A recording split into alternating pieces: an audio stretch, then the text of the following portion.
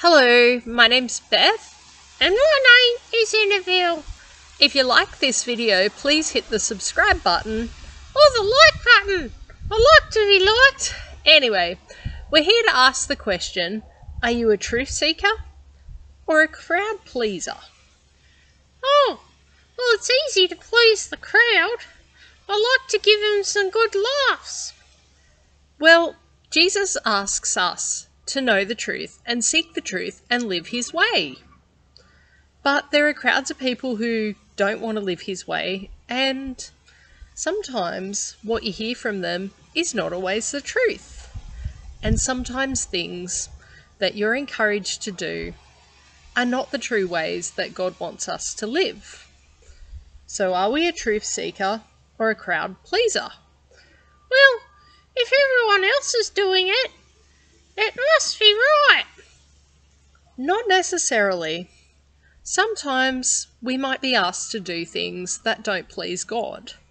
Your friends might encourage you to do the wrong thing, or sometimes you might hear things that you don't think is quite right, and you share that because of pressure. Or sometimes you'll share things that you think is right because the crowd says so. Right. Isn't it easy to follow everyone else?